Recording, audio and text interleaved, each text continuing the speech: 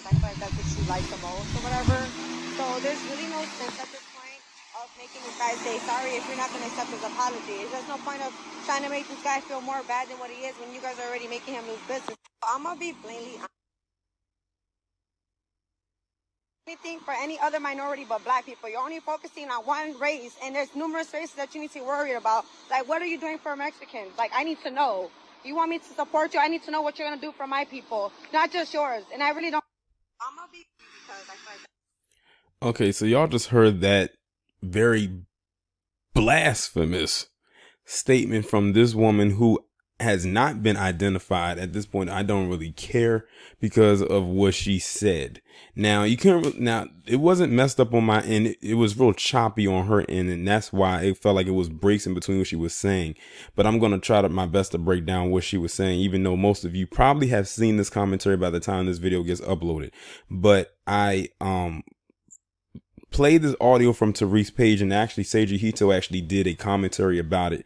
So this random Mexican woman, I'm guessing she's responding to what happened at that nail shop. And if you don't know, the Asian store owner for that shop recently issued an apology, quote unquote, an apology. Not that I think that's a genuine apology. I think he just said that because of all the backlash that he and his shop has received.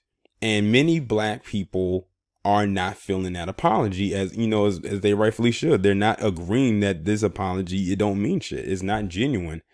And I believe she's responding to it, and she's basically saying, this guy's trying to apologize. Why are you treating him like this? And all this, that, and the third. First off, this is none of your business. This has nothing to do with you. Nothing to do with you. Then she had the nerve to say that we care too much about black people. Last I checked, we are supposed to put ourselves first.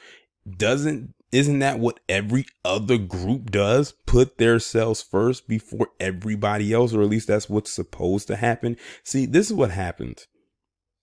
A lot of people, not only in the establishment, but in the world, have become so accustomed to black people literally being the lapdog and the mule for every other group of people that we always put ourselves dead last, or sometimes don't put ourselves at all. But the minute that we start speaking up for ourselves and doing for self, everybody has a goddamn problem with it. Like this woman in this video. Like, nothing she said in here made any type of sense. She just inserted herself into a situation that had nothing to do with her and just felt like talking shit. Maybe she was seeking the attention. I don't know. But then she had the even bigger nerve to go even further and to say that there are other minorities here. Why don't you care about them? And then got even more specific and said, why don't we, or what have we done for Mexican people? I didn't know that it was written down somewhere, or that there was a blood oath given by a black person that said we had to do a goddamn thing for Mexicans. Unless there's something out there in the universe that we don't know, because I don't remember some treaty being signed saying we had to do something for Mexicans. And by the way, what exactly are we supposed to be doing for the Mexican community? Somebody explain that to me. I wish he was right here. What are we supposed to be doing for you exactly? Most of you hate our guts. Most of you come over here looking for that American dream. You know you can't get that through us. You got to go through another route. And many of you have done that and wish you could be palm colored. Some of you have assimilated so bad that you have convinced yourself that you are. You only come to us for certain things, and that's about it. So I would like to know, what exactly are black people supposed to be doing for you? Like, really? I mean, the entitlement is real. To be honest, we've done quite a bit for you, way more than we should have, in my honest opinion. But the buck stops here. It's actually been ended. You can hold your own cojones, because ICE is on that ass. Like, what do you want us to do? We've already done enough. It is time, high time that we do for self. And if that means that we got to be selfish, so fucking be it.